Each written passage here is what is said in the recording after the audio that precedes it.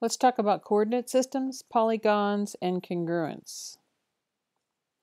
We have one-dimensional coordinate systems, two-dimensional coordinate systems, and both of these contain an origin and an x-axis. The two-dimensional coordinate system also contains a y-axis and quadrants. And then we're also going to talk about the distance formula.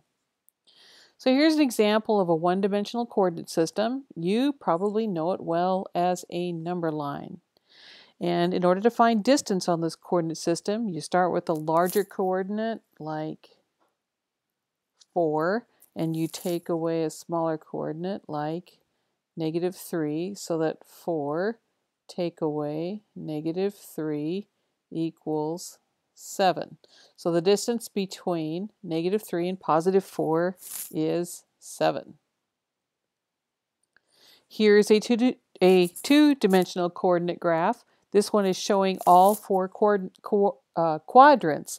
For some reason, we are in the habit of naming these things with Roman numerals, but as fewer and fewer people can read Roman numerals, it is just as common to label these with regular Hindu Arabic numerals. So we can call those quadrants 1, 2, 3, and 4, no matter how you write their numerical names. And again, 1 is the positive, the quadrant where both in the x and the y coordinates are positive. And then from there we go counterclockwise to quadrant 4. Typically, when we're never going to deal with negative x's or negative y's, we only show the quadrant 1 coordinate grid. And so the origin is right down here. And that's where you start counting from, the lower left-hand corner. Typically, we write the distance formula with just d isolated. Now, the distance formula is derived from the Pythagorean theorem. A squared plus b squared equals c squared, where c is the hypotenuse of the triangle. Well, since d is the distance from a to b that I am looking for, instead of c, I'm going to write d. So a squared plus b squared is the square of our distance. Now let's just get d isolated. D has been squared, so we take its square root. Whatever you do to one side, you also do to the other. So then in that line right there, we took the square root of both sides. Now, what is A? A, I am calling the horizontal distance from A to B. That would be this distance right here. And in order to find that, you subtract the x-coordinates.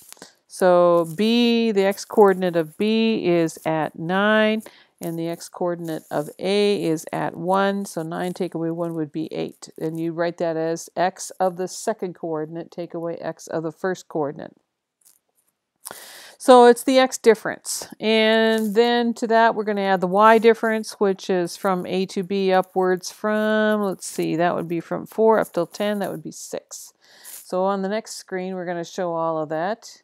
So the distance is equal to the square root of the x difference squared plus the y differences squared. Well, coordinate A is at 1, 4. B is at 9, 10.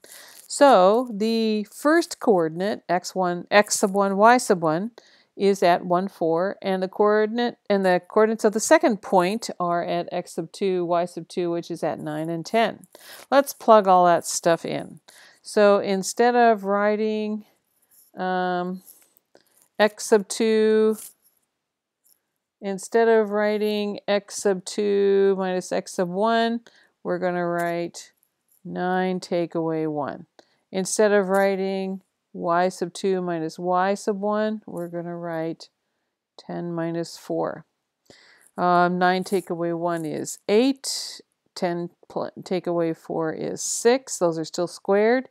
Now, remember, when you're dealing with square roots of squares, that normally, well, if they were multiplied, you could just square root those things. But these are added, and that square root sign also implies parentheses. You must do what's under there before you take its square root. So we must actually square up 8 and get 64, and square up 6 and get 36. 64 plus 36 is 100. The square root of 100 is 10. So the distance from A to B is 10. Let's talk about polygons. A connected set of at least 3 line segments in the same plane such that each segment intersects exactly 2 others, one at each endpoint. So here is a vertex, here is a vertex, here is a vertex. Then this polygon has a bunch of vertices. That's the plural of vertex. How many sides does this thing have? It has 1, 2, 3, 4, 5, 6, 7. Where did I start counting? 7. It has 7 sides, so this is a 7-gon.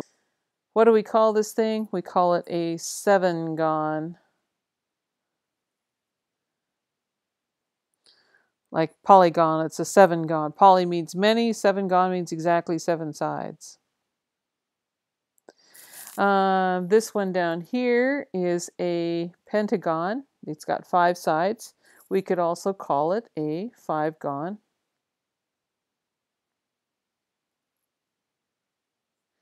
And this one over here is not a polygon because it fails to have our connecting lines at the endpoints of those lines. So this is an endpoint, and that's an endpoint, and those cross another line segment. They don't connect at the endpoints. They connect also in between, in the middle of the line segments. So that's why this one is not a polygon.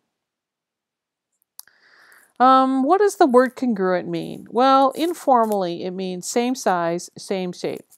Formally, in geometry, we write 2 polygons are congruent if and only if there is a correspondence between their vertices, such that all of their corresponding sides and angles are equal. So let me underscore the important parts. They've got to be polygons.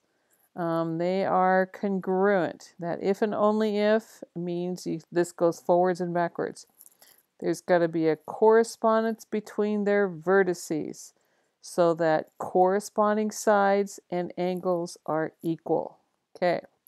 Now the orientation doesn't matter. You can pick that figure up and flip it over, or you can turn it. Flips and turns are allowed. These can still be congruent polygons. So that point right there would correspond to this point right here. This point right here would correspond to that point right there. And I could do all that all the way around that figure. So that those vertices would correspond, and one figure could, if you could cut it out and overlay it, it would overlay the other one and fit exactly. That's what we mean by same size, same shape. Congruent triangles. Corresponding sides are equal, corresponding angles are equal. Now, let's do a terminology use clarification. We're going to talk about lengths and angles being equal and polygons being congruent.